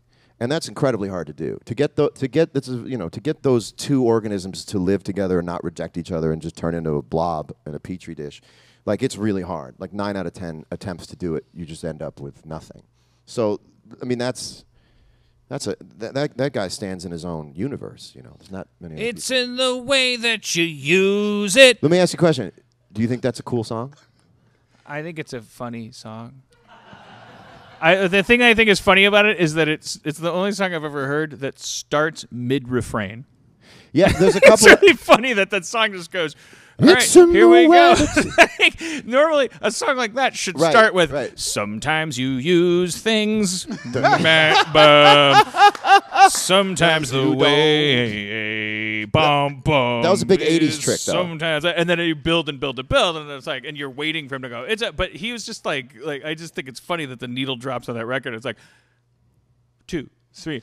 It's in the way that you use it. Fuck it. And then they eventually come around to proving that was the refrain. Yes. It's like that's not the verse. So that's the refrain. That came from 80s producer mindset, which was like, gotta hit him with the hook. There's no time. No time for this. There's no time. These kids are going to buy a Pokemon instead of your record if you give them 5 measures. That's the way it is now. I mean, you gotta hit him with the mixtape in one song. You know. 1. Don't pick up the phone. You know he's only wanted a highway cone. 2. Don't poop in your shoe. I got the rules to tell to you. 3. This is the whole record in one song? I don't know. I was just thinking of like you gotta get like that song. It reminds me of a BuzzFeed article. It's like it's like a listicle song. Yeah. I went skydiving in an airplane. That country has that a lot. Here's 6 ways to lose weight by Friday. Yeah, like I would make it up and it'd be like, I went skydiving, I went mountain climbing, I walked 50,000 miles across the land. We're only halfway through. I swam across the river, I walked across to get her, but there's one thing that I'll never understand. And then a completely different word, phrase that just like lands like unbalanced into the title. Yeah. Well, I don't know why you're not a bun for my hot dog. That's right. Yeah. That's right. And you're like, wait, what with the mountain guy? Why would you climb a mountain? How do we get there? Well, this was just misdirection. Yeah. And at the last line, it's like, but check your back pocket. That's right. I got your wallet. Who's taking your wallet? I'll mix your metaphors, darling. I'll mix them better I wrote a line one time. It was just I couldn't handle it. I wouldn't put it. You're like a metaphor I've never heard before. And I went, that's so cyclical because no one really has heard that metaphor before. And if you wondered, does John Mayer have a theoretical limit to how poetic somebody can be? Yes, that will never make the cut. There it is. Yeah. I thought in Your Body's in Wonderland. I know it's like, oh, it's your hit, and you're not like, oh, it's also I'm most proud of it. But I did think the verse where you compare, where you say your nipples are like Epcot Center. It was I pushed it. I think you're pushing the metaphor. Yeah, it's like you didn't have to go through every part of the body and compare it to a theme park. Your toes are like a quick pass. Yeah, your toes are like little shrimp, and then I said you have a langoustine pinky toe. I just if you love a woman, just tell her you love her. A lot of times that's good enough. When you love a woman, that was a direct response to your body as a woman. Bryan Adams wrote, "When you really love a woman," as a way to tell me to shut the fuck up in your body as a woman. You don't have to write a cheesy song about how body parts are like rights. 'Cause when you find yourself lying helpless in her arms, you know you don't need a stupid song. And I'm like, man. Your vagina's like the haunted hotel before they were using it to advertise the Eddie Murphy movie. Your vagina's the classic version of that. I've got a fast pass to your titties. So I'm going to eat at your naval restaurant. You had that cadence. I take a fast pass to your titties. It was very Western. I took a fast pass to your titties. I'm curious about the slow bow to. I'm curious about singing. Yeah. Because so people just have pipes, right? Yeah. So is that genetic? Yeah, and it actually is. As I get older, now I realize I can't take it personally if someone says I can't sing, or I go like, this is the shape my voice is in. I literally can't change it. Whatever my pharynx is, whatever the larynx is, it's a shape, and it's like the shape of a wind instrument. So I'm very good at singing low, and I'm very bad at singing high. In fact, worse than ever because I had some vocal issues. You had surgery. Yeah, surgery. You battled back. Awesome. Yeah, it's kind of awesome. Thank you. I looked at it like Kobe would look at it, which is like, yeah, if you need to go into the knee, go into the knee. If I can't play a season, I want a championship next year, so go into the knee this year. And so, would you have continued would you have just continued to play guitar if that had gone down? Yeah, but I gotta tell you, I learned how much I love singing because I did do that, and they're linked. I didn't think they were linked. That's like, once I got my voice back, I was like, okay. With what I have, which is still mostly capable. When people who can sing are singing, as a person who cannot sing and who occasionally then sings, like in karaoke, like the rest of us, and you have these moments where you're like, oh, you're listening to yourself and you go, oh, I sound a little bit like George Michael for that one moment. Like when people who can sing, like, is there dread? If you're in front of a stadium and you're singing, is every note like an Evel Knievel jump? That's or funny. Are you just like, nah, I got this? Some are. So when I feel like I've well slept, acid reflux is in check, I sleep on a medicated pillow, a prescription pillow. It's on a slant. I sleep on my side. I hide it when company comes over, but most of the time I use it. And it's like on the sexiness of John Mayer atmosphere, the medicated pillow just bounces off. Sorry, like I have a prescription pillow. But then you could also see, like, because I'm a singer. But when I know that the facility is there, it's really, really fun. But singers are a notoriously sensitive, hyper-focused, neurotic bunch because the voice is never the same way 2 days in a row. My voice has never been the same way 2 days. It's just a natural thing. Your voice changes.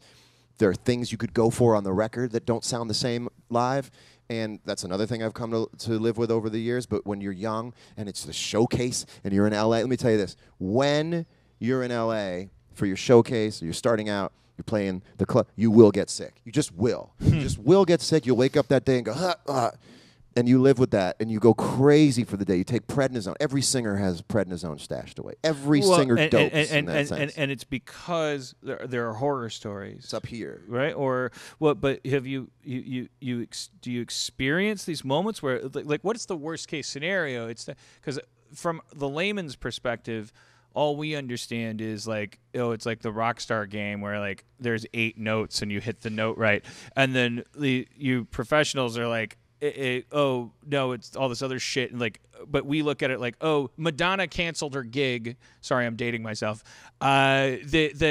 She canceled her gig. She's got a sore throat. Okay, well that's the big. But to me, the nightmare wouldn't be canceling a gig. It would be. Is there this? The nightmare is canceling the gig, because You just stare out your hotel window. Have you ever been in front of a bunch of people and Yes. been like, your body is a Yes, but I've learned that they really most of the time can't tell.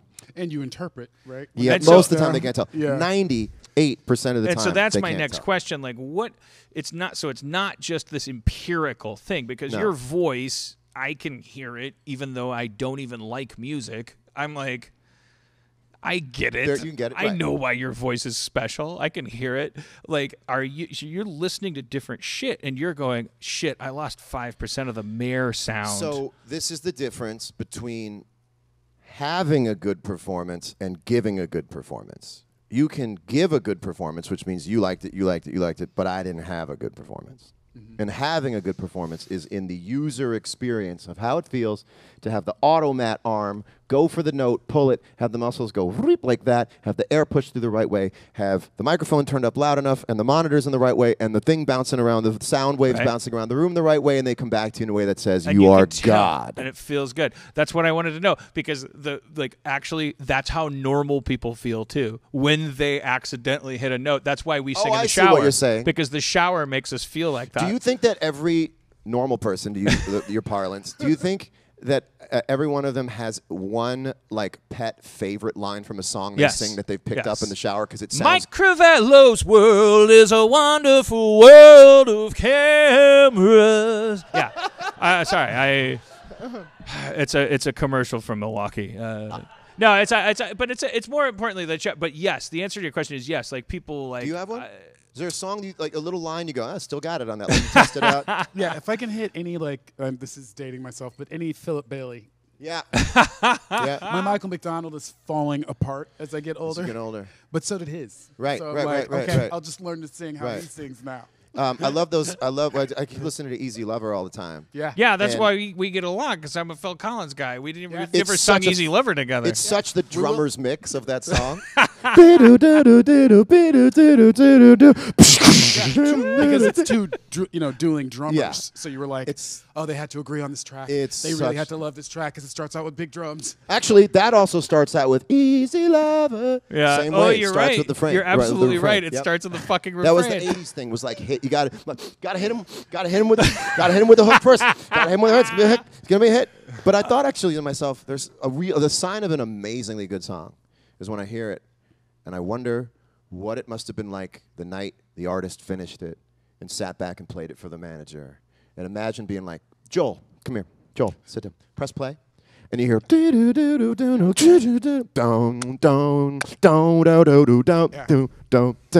and Joel's like, I like it. You're like, shut up, Joel. Hasn't even hold on. You're like, easy lover. And you're just like this. Yep. Like, that's a victorious moment. Yeah, I love the producer nod that's like, this is a hit. Imagine In that. every documentary where they just knew it right But there I and kind of there. think that, but it's interesting to note that, you feel the same feeling that my uncle feels in the shower. It's just that when you're feeling it, 100%. it's more in line with a bunch of people hearing it. There is no but way- we all feel it when we like that sensation of fuck, I'm nailing it. And it's weird to me as a person who doesn't understand anything about music or singing. Like what is that? But It doesn't that's last a different very long. And I'll podcast. tell you, probably. as a guitar player, anybody who picks up a guitar can feel the same way I feel. It's so scalable. It's the same feeling. That's what makes it a magic thing. Like, you take it home and you learn Fire and Rain. I promise you it has the same experiential bliss that my writing Gravity does. I'm sure of it. But just imagine being like, hey, Dan, can I play you something? Check this out. Here, have a seat. You want to? I was born by the river. Like Yeah. the moment Yeah. in a little Strings. tent. In the Huge strings. Yeah. Just like that river up and I'm watching to make sure you don't get on your phone. Ever since gonna be alone. That's the first time anybody's heard it. Long time coming, and I know. Whoa. You're like, he likes it. Chain on, and then some guy goes, "Do the strings have to start from the beginning?" And you go like, Bobby, I told you put tambourine in it. Bobby, I told you put tambourine. I told you you're not going to hook up the recorder. I told you my daughter play recorder. You know this is for Colgate Records. They want it minty. This doesn't feel minty. You gonna say river? You gonna say field? You was born by a field, Bobby. I miss the Have days you when ever the seen lead the, singer would talk to the drummer. Right. What you gonna play now? Have you ever seen the thing on YouTube, the young lady singing the jingles in the 80s for the bread company? It's patty cakes. It's like 40 minutes of her doing takes on this jingle, and your heart goes out to her, and she's just like, she's in this sweater, and it's the 80s, and it's VHS, and she's just in this booth, and just like, it's just over and over again, endless takes. She's like, okay, all right, sorry, yeah. Patty cakes. Because clearly what they're saying is like, give it more bread.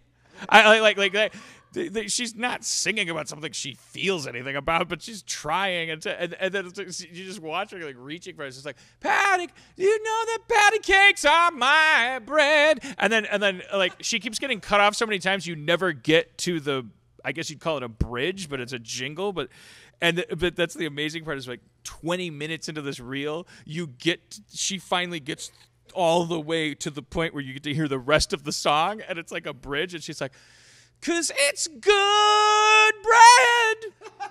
You know, it's good bread. Like that's the Valhalla you get to. If you jump through all those hoops, you get to sing "It's Good Bread." And this poor woman, like, who's born with the voice of God. Like, everyone's given, like, the creatives are given this gift, and then they're like, they're just put in these actual glass boxes. Like, can you give us a little more raisin on the raisin? 'Cause it's raisin bread. It's amazing. I think it'd be so fun. It's just like the realism of like hearing a little bit of what she hears on the track through her earphones, just like a little bit. You just hear the music. You just hear that little bit through her headphones. Patty cake. Patty. Run it back. I imagine that someone like you probably has lived his whole career like wondering, when do I get an opportunity to sing like the improvised hook for an improvised rap about just anything. Like when do I get to really let loose and just be John Mayer on the Dan Harmon rap? Well, I believe now that the way that I can speak to my abilities without sounding arrogant is to speak to my potential. I believe that I am a man of infinite potential. I believe that my potential is far greater than anyone else's potential. And I believe that. So I don't even know what I'm capable of. I am also just discovering. Every day I wake up, if I choose to, I can put my hand in a goldfish I feel bowl the same and pull way out about my something new, something I didn't know that I could do. This is a Super Bowl speech. I think you caught me on the same night. Yes. I'm feeling the same way. I don't know if I can rap. But one might say that anything that's come to me that has been deleterious in any way has come because of my belief in my potential. Yes. Holy shit. It has all just been infinite potential. And this is why I feel like I get flattened out and two-dimensional when things go my way, because I lose the sight of my potential because my potential is realized and I don't feel at home there. So whatever song you have, Dan Harmon, I want you to believe that I'm going to drop into it with vigor and dedication like it was my patty cakes. Let us bring this vigor. Give me a beat. Don't give me time to think about it. Oh, shit. Yo. Rap isn't about thinking. The Titanic's not about sinking. It's about floating on the ocean with water. Rap is going from mothers to daughters. The patriarchy has got to come down. I fucked your mama so hard I turned her smile upside down. But that doesn't mean she started frowning. It just means happiness was inverted for her. Yo, my name is Dan Harmon. I'm here to say that I'm here to say things in a rapping way. I like to rap west and rap to the east. I fucked your mama like a beast. But let's talk about the earth and horizons. I fucked your mama and it was surprising. I'm not trying to use the fuck your mama crutch. I'm not Starsky or Hutch. I'm rapping for real from the top of my head. John Mayer's here to help me. I'm gonna respect his involvement and not be hack. I'm gonna flow from my head down to my heart and rap instead in a real way, and rap from the soul and do it like rock and roll. I'm gonna rap like a stream, rap like a mountain. I fucked your mama like she was a fountain. Okay, stop. Don't stop. I didn't mean you stop. I'm rapping. Take it. Don't you know it's now or never? We can't do it all so clever. Yo. We gotta do it together. Yo. We gotta do it together. Yo. Don't you know it's now or Yo. never? All we got to be is clever. Yo. And don't you know we got to do it together? Yo. All we got to get Yo. together. Birds from a feather. They flock together depending on the weather. When it's warm out, they go down to Miami and they fuck your mama like Sammy, a friend of mine. All right, just give me a chance. Okay, all right, give me a chance. Just give me a second. We're okay to fail here. Rap. You know it's now or never. Okay, Tell yeah. your mama check the weather. Exactly. Whatever we do is clever. Yeah. When we all get together. Yep. Yeah. When we rap, we join together and then Together. we clap. Yeah. And then we do it together. Yeah, and, friends. And then we're friends. And yo. When I went, I'm rapping. So Mumble. Yeah. No, it's fine. Everything. Stammer. We keep rapping. Go. A foot and a shoe. I fucked your mama and shot my glue. I put it on her envelope, and then we went off and got married. We eloped. I proposed to her, and she said yes. And then we went and met Herman Hesse. He was a Nazi war criminal, but he was fine. He's not a good person, but he allowed us to dine in his Siddhartha. living room. And he gave us some shrooms, and we went in the backyard and we looked at our hands and they looked like cosmic shards and they were reflecting the moonlight, and we said, holy shit, humanity is united like loaves of bread. Oh shit, we're all yeast and we're rising up to the west and the east. And Dan Harmon is your daddy now. He's been here with your mother, and he likes to tell the world about it. There's no harm in harming. Yo. Yeah. John Mayer. Don't you know that there's no John Mayer. harm in harming? Yo. Being your daddy. John Mayer. He could have broken the news maybe a John little Mayer. better, but Yo. what better time John. than a freestyle line to let you know that he'll be coming home Yeah. to put you in your place Yeah. via your mama's face. Yeah. Dan Yeah. Harmon. Yeah. There's no harm in harming. I Yeah. should give you two different hooks to choose from in the mix. Yeah. Well, we're not gonna edit it. Yo, Here's me at a different pitch. I'm doing a different sitch. I got my vocoder over here. I turned the knob, and now I'm singing at a higher pitch. Okay, we won't do that.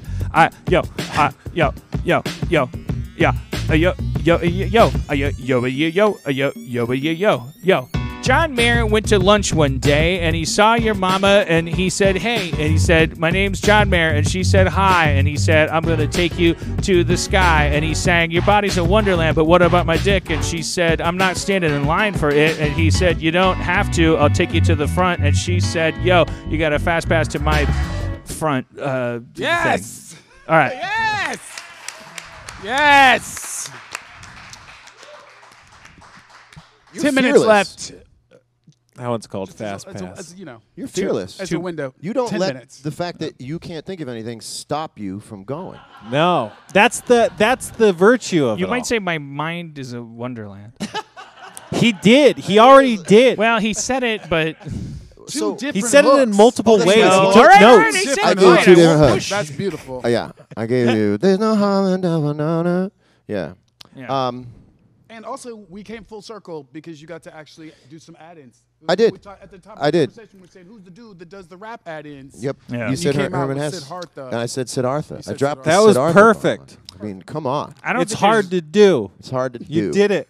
It's hard to do. It is hard to do. I mean, I'm serious. I was thinking that whole time. You just busted off Siddhartha. I couldn't do one.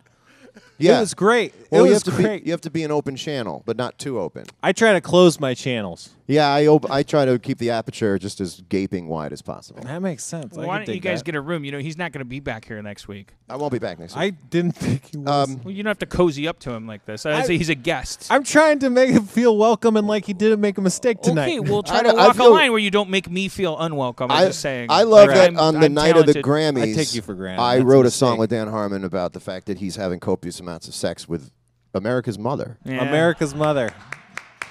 Now, this does circle back to everything we were talking about, being disruptive, being strange. On Grammy night, I showed up here and we jammed out, and my fate is unclear. We'll probably win After a this. Grammy next year for this. That's the only reason I'm here. So how do we put together? And I was going to say the one thing I didn't get to is, Dan, the way your mind works, and I love being a map maker. For people's minds. Wonderland-ish. Wonderland-ish. That's why I could never get to it. There was the Wonderland smoke bomb went off. You subdivide. Your brain cleaves. You take one thing, you cut it into two. You go because it's A and B. You take B and you go because it's B with 1 and 2 in italics underneath. You build. It's kind of increasingly. What's the mathematical theorem where you just keep cutting the distance between here and the wall and you never get to the wall? ADD? I Yeah, don't know. yeah. You have this thing where you continually keep cutting, subdividing the idea. Jesus, John And I Mayer. like to do the opposite. I like to lump the ideas, and I would like in the final 5 minutes to put things into boxes a little bit. How are things in general? Are you generally happy though? Fantastic. I'm generally fantastic. Guys, Yeah. So you're working in the little nooks and crannies of things you would just Yeah. as everybody wants to maintain and get to a healthier place. Yeah. You just seem to be more in touch with what those things are. You tend to. Which might be called gratitude, like looking and going like, oh, here's the box I'm in. It's pretty good It's compared pretty to good. people in Lebanon. I have to put things back into boxes if I take them out like we have. I think it's important to put them back in and go like, so what is a great thing? What is something you love? What's a simple pleasure where you go, God, I love being on this My planet? girlfriend. that's awesome. Is that? Do you are you an alt right guy? Are you gonna call me a cuck now? No, because I never fully figured out how cuck the term applied to politics. Yeah, I still don't understand. Well, what about just loving your guy? I love my girlfriend. I'm really happy to be with her. I'm so excited I found somebody, and it's not just because she's in the room. I swear to God, she's not usually here. She may have left already. But I really genuinely like. It's a thing that I've found. Not that she's a thing. I'm just so happy. Anybody would understand that. And Forensic Files. So you do. So we don't have to worry about you being in a constant state. Yeah, of- no. of- When you're not hearing from me, I'm happy. Hey, that's what I think is important. No That news makes me is feel good better. news.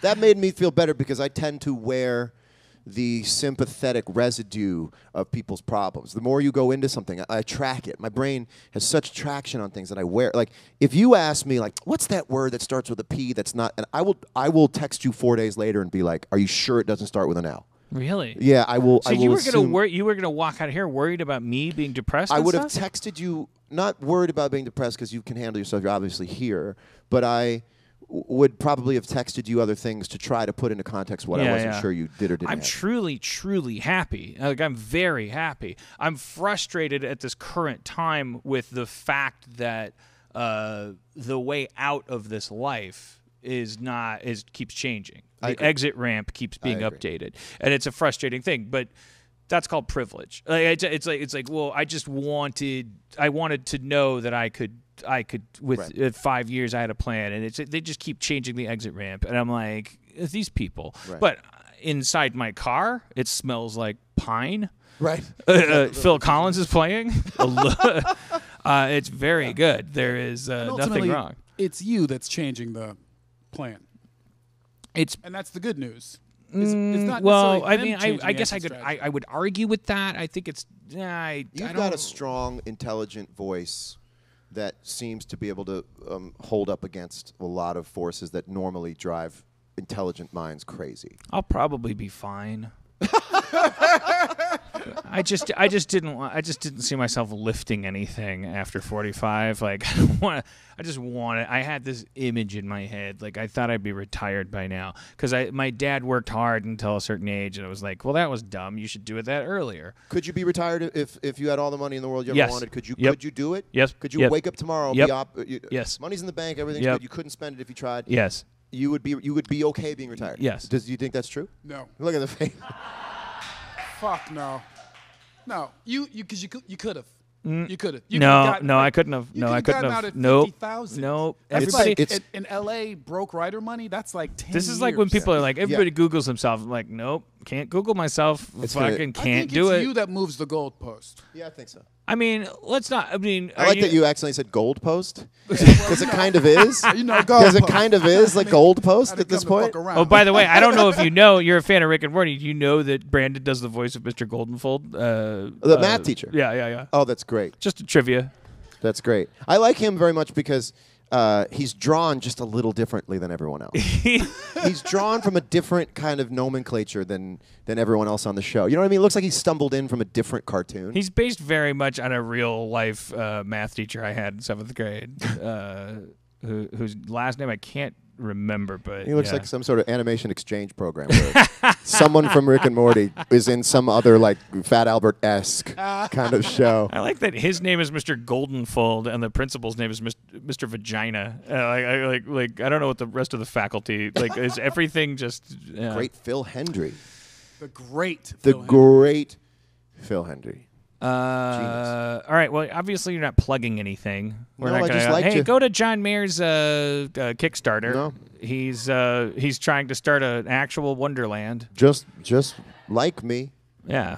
You know what? I would enjoy a couple comments. I'll probably go creeping around for him. Where like, and this is the best I can do at this point in my life. And someone's like, don't love his music, but I funnier than I thought. Would you? Which is still an insult to my would you music. really like that? I'm really curious about that. Would you like that? That I don't would care. If fucking someone, drive me crazy. Yeah, I don't care if someone likes the music. I I would- just like when people have to put up a lot of disclaimers, like actually gotta say, like for someone to like me, they have to put up like 6 or 7 disclaimers. I gotta say, not a fan of his music, and his past is shady, and I wasn't into this and that. Your Body is Wonderland is dumb, but I have to tell you in confidence that I do believe now, after watching this podcast, that I now know nothing about John Mayer, and am waiting for something positive to come along. I've settled all debts with the man.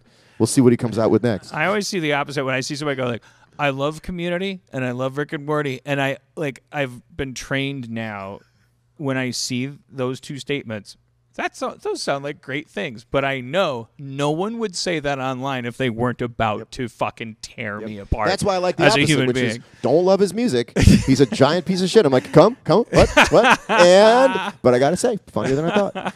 I go, yes. I am super grateful for you coming by, not just because you're super famous and it was like an interesting starfucker win, but like honestly, I really wanted you to come on the show because we had a moment of eating pepperoni pizza, and like I just you exude an intelligence and an awareness that made me excited to talk to you, and I bet a lot of our listeners are happy for it. So it was you don't do this a lot. You're not like on every podcast. I had to write some friends who've asked me to be on podcasts before, and I said I wouldn't. I literally texted them on the way here. Literally, I actually honestly texted them on the way here, and I was like, just want to let you know I'm going off the Dan Harmon's podcast. I've told you no in the past, but he cornered me and told me that I had to do it, and so I just want to let you know. So, yeah, I've lifted the embargo for this because I find you far too interesting. I think you are diseased with your own intelligence. We could disappear up each other's asses, like as The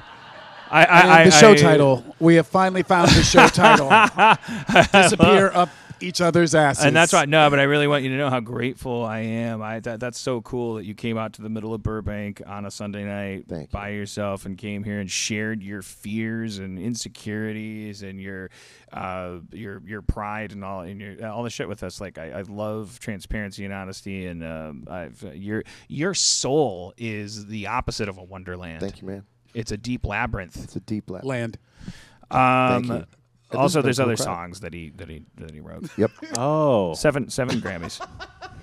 Spencer, is there anything? I thought there was a reason he kept hitting it. Is there anything you ever wanted to ask or say to John Mayer? No, I identify with a lot of the stuff you were saying on stage. I don't know. I have the tiniest slice of tiny internet fame, but a lot of what you're saying is stuff that I've wrestled with and dealt with in the past. Is very illuminating and helpful. Oh, good. Yeah. Yeah. No, I mean, we could talk. I mean, we could open that module up for an hour and go into the mechanics of like how to process what people say about you. But you know, most people give themselves up in the way they write the first sentence. You know, you start seeing vocabulary. They don't realize that they follow a pattern. We do. We know they follow a pattern. So most of the time, people just out themselves as being lame in the first sentence. You know what I mean? Yeah.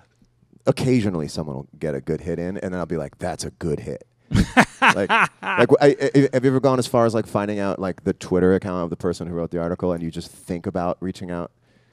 Well, I always look. I look at all of their accounts because when somebody like takes a shot at me, I block all of them, and usually before I block them, I'll like send them a snapshot of their profile with their follower numbers and then the fact that they were following me circled in red, and then I'll block them because I'm just Trumpy. like, why are you following somebody and talking shit? You're dumb. Your existence I'll is tell dumb. you why. I'll tell you why. The whole thing comes down to an Acura Integra. I knew it. It all comes down to an Acura Integra. Beautiful car. I'm sure it's a great value. People want you to have one so that Acura keeps giving money to the people who want you to have one. 50% of the articles that are written on these sites that try to sell you the Acura are very important. They're meaningful. The other 50% is absolute garbage meant to drive you to just nothing but sales and clicks. Your responsibility is to figure out which 50% is which and block out the dumb shit. That's the challenge. And it all goes back to an Acura Integra. That's true. All right, that's the that's the closer. button. Let's Yeah. fucking close the show. I'm not going to monopolize it. John Mayer, ladies and gentlemen, thank him for coming. Thank you very much. This is awesome. Yeah. And let's end our podcast. Let's all go do things that are relatively important, like going to bed with Cody. I'm going to drive home Your and think about body the worst is thing I a said. It's going to get in my head. It's going to corkscrew. Your It's going to say, John, body fuck is a you. wonderland. There's some things you just shouldn't do. You're going to run the whole transcript through that brick you call the brain, and then you're going to complain. You're going to ask if you can take it out, and the next time they put it up on the net, you're going to say, that thing I'd rather forget. Can we take the rap out? Did we do it yet? I just don't want to hear from people telling me that there was something I said, that they could get the smell on me, that I was trying too hard in the backyard. I bought the milkshake, but it had lard, and it was all curdled. Yeah, I don't want to be that way, so I think I did it right. But now that I did, that's why I kept rapping tonight. So when I get in the car, I think about the rap. This is the thing that I did that's crap. To make it off balance, to make it strange. It's got to be strange. So tomorrow is a new day, a new direction, a new way. I got to improve, I got to change. I did it too well tonight. That racks my brain. I got to get in the tub and wonder what I can write to tell you, can you take a couple things out tonight? Because I don't like 2 legs. I don't like 4 legs. I don't like even pegs. I like shit missing. That's when my brain goes blissing out. Ooh, opioid love. Up there in the tub. Holy Brother, fuck, brother, love, John Mayer just blew our fucking mind. You buried the lead. You fucking rap good. I'm embarrassed that I did it in front of you. You can never come back again. That was amazing. Fuck you. Fuck you. Fuck you. Fuck you.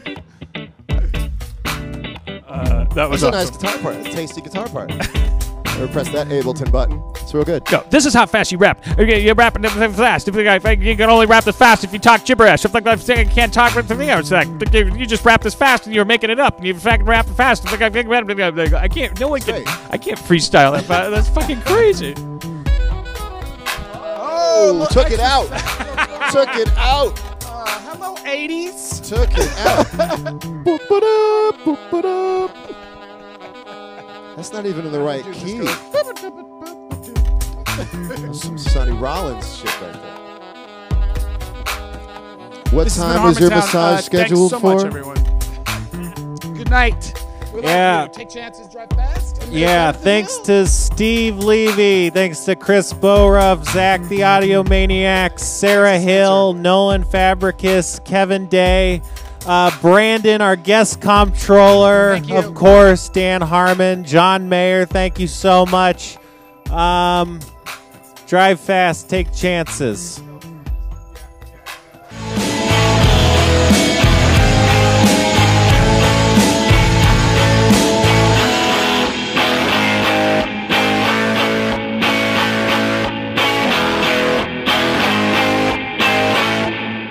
Did you get any of that?